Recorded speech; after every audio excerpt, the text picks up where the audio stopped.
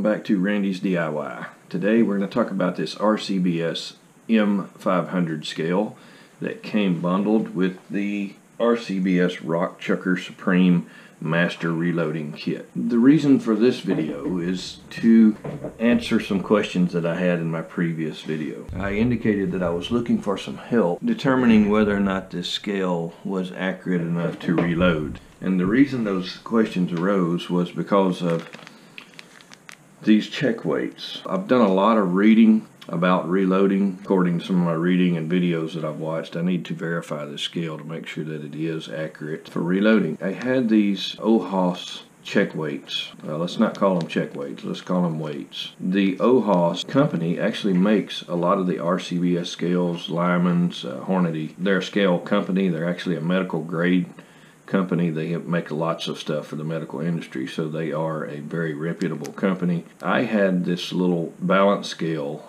out in my shop for my kids to play with, and it came with these weights, and that's exactly what they are. They're play weights, I think, because when I used them to verify my accuracy of this scale, on some of the weights they were as much as 4/10 of a grain off. That had me a little bit worried. I decided to put these to the side and I went and bought a RCBS 9892 scale check weight set, the deluxe set. And it comes in this really nice little plastic box.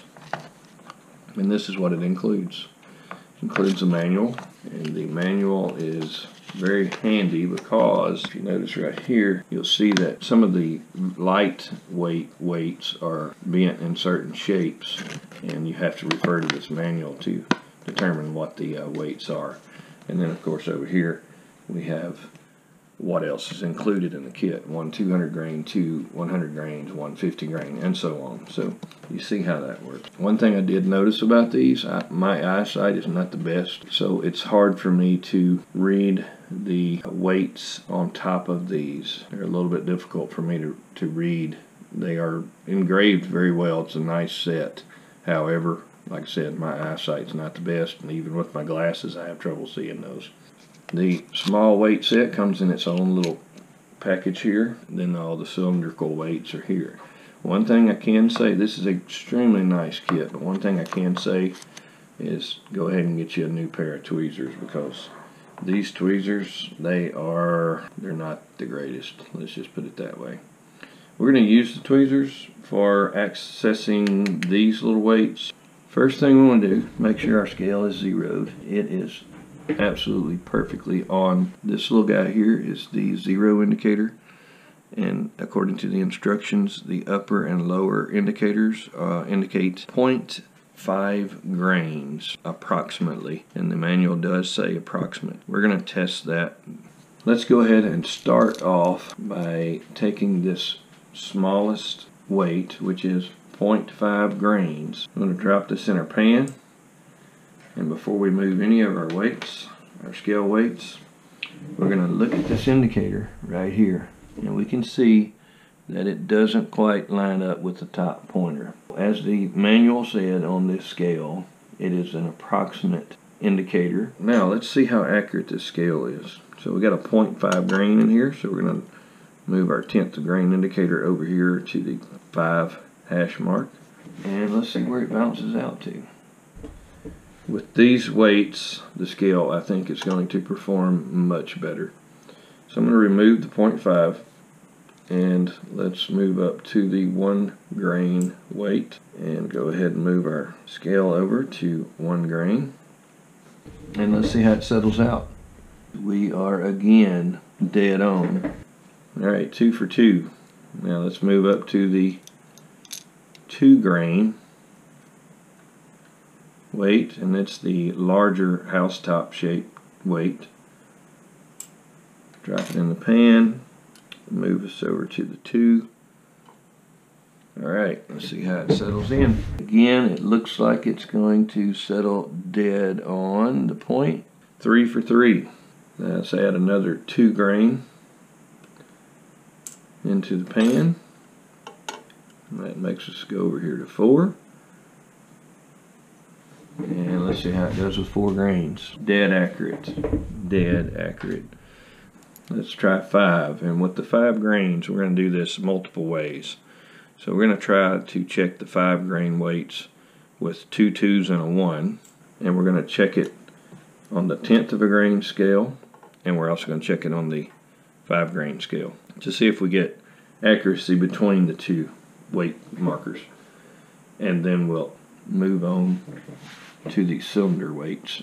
It is dead on. Now I'm looking at the scale from eye level, so hopefully the camera is close enough to eye level that you're getting the same indication that I am.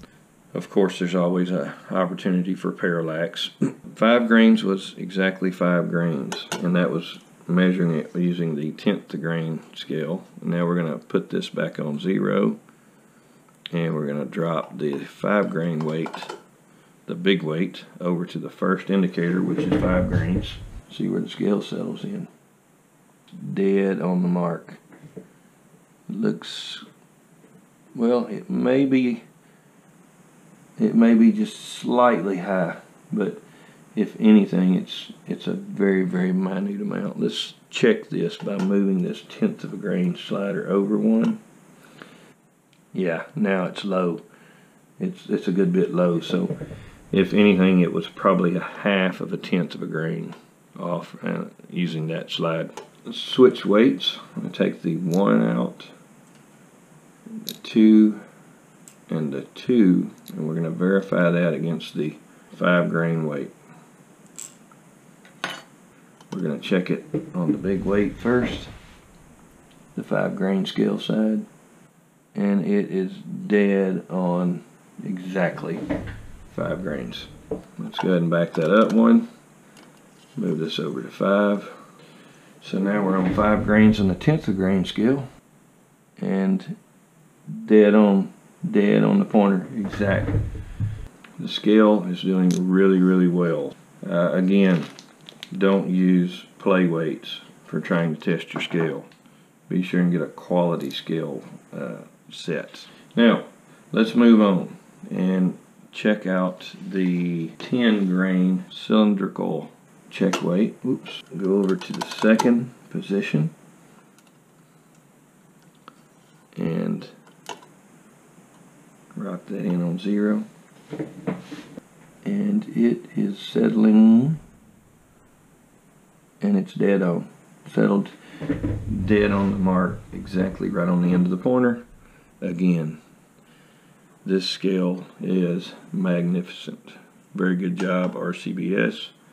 You had me worried when I first got this thing, and I checked it with the not very well calibrated weight set, but you guys did an awesome job. So here is the 20 grain cylindrical weight. So I'm going to jump this over to the 4th tick mark and see where it settles. I believe this is one of the ones I checked, and it was slightly high. Yeah, this one, the 20 grain, and I've got 2 of the 20 grain weights, and both of them checked just slightly high. The pointer is pointing at the bottom of the white line instead of the middle of the white line. So let's move this over 1/10 of a grain. The scale is now settling on the top of the white line, so that would tell me that that's about a 1/2 of a 1/10 of a grain, because it was on the top of the white bar when it was set to 0 here, and when I moved it to 1, it's on the bottom of the white bar.